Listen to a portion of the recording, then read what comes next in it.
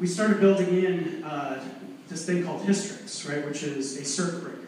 So you guys familiar with the circuit breaker pattern? It's a pretty famous architectural pattern where if you have a lot of dependencies like this, the exact scenario I just described, and those dependencies fail or can't respond within some small timeout, like 200 milliseconds, something like that. If there's enough of these happening, you would flip a circuit and then start to return fallbacks. So what this does is, so us as the sort of edge service, had to start thinking of these fallback scenarios, right? So what would we do? So for example, with the prediction service, the recommendation service, for example, if we couldn't get to that thing and get the top 10 movies we were supposed to present to the person right upon login, right, like we just had burned into the actual EC2 AMI, which is all we could trust at that point was local disk, some sort of JSON file or some way to serve back locally just the top